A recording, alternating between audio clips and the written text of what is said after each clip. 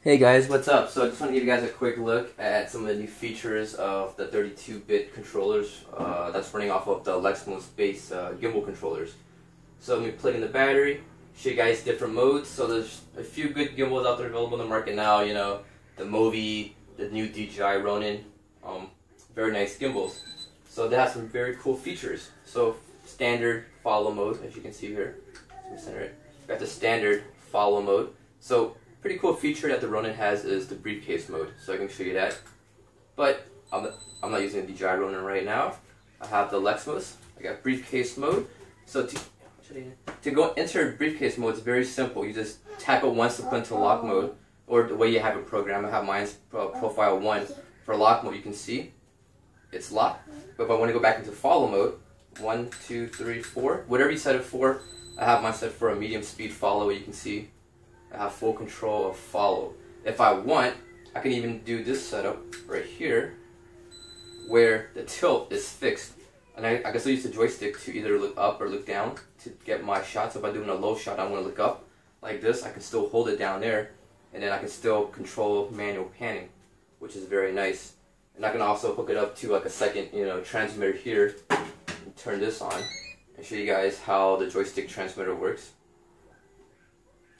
So I think it's pairing. So you can see I can have another person, look through a monitor or the app or whatever and just get the framing. So that's very neat.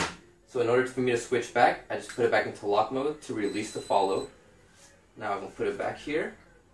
And then 2, 3, 4. And now I'm back to full follow mode. So that's one of my favorite features that I like about the Alexmos is it's very open. You can program a lot. However, it's not that user-friendly, but once you get the hang of it, know how to tune, know how to do some settings, it's actually a very nice feature to have. I can still do this. This is one thing that I didn't like about the DJI Ronin was I can't look up, and I can't roll it like this. For example, if I want to do one of those tree shots and I want to do, go around a tree, or if I want to look down and, I'm on a stairway and I want to go around, do this. I can't really do that with the DJI Ronin currently, not with the available firmware that was first released with it. But yeah, pretty cool. And I have different speeds on the fly, 1, 2, 3, 4, 5 if I want. So it's good about having a joystick and a mode button is I can make it fast, or I can slow it down. And then on the fly without having to put the gimbal down and use the app or use the computer. You can see the follow is a lot slower now for cinematic shots. Or I can do this shot. 1, 2. Lock my tilt. I can go up and just, I can still pan. So that's very nice. But my favorite mode is this. Boom. Look at that. Briefcase mode. Oh, you gotta be careful to make sure your gimbal's well balanced or else it would throw off. But yes, that's one of the things about the do-it-yourself gimbal or the cheaper gimbals is it's a little bit trickier to balance, but you can see here, briefcase mode, 1, 2. And then, the good thing about briefcase mode, if you like to do a lot of shots, long period of time, I can just use the handlebar on my gimbal, put it against my leg, and now I have like a very nice stable platform. I can see I can just do this all day long. If I want to follow somebody, for example, you had a parade, one of those little events where people are running down the street or jogging over and over, and you just want to get like, continuous shots like this. You can use your leg as a tripod or a brace, and now you can just, get the super smooth panning shots like this, cinematic, you can even do time-lapse if you want, maybe hyperlapse.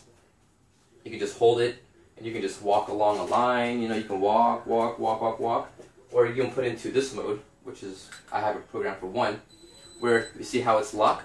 Now I can just walk a really long distance, and the camera's always going to be facing, for example, north, south, east, west, wherever you put it. But if you want, you can still come back with the second person or use the joystick here to, to manually turn it. You can see here. So, pretty cool. I just want to give you guys a quick look, Been really busy playing with different stuff, new features. The new Alexmos auto-tuning should be coming out very soon.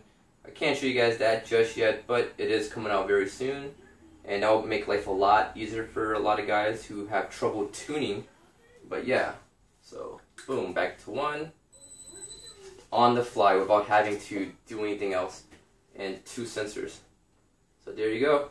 That was a quick look at some of the cool features of the Alexmos new 32-bit running on 2.41 B5 or B4 and B5 firmware. So yeah, hope you guys enjoyed it, guys.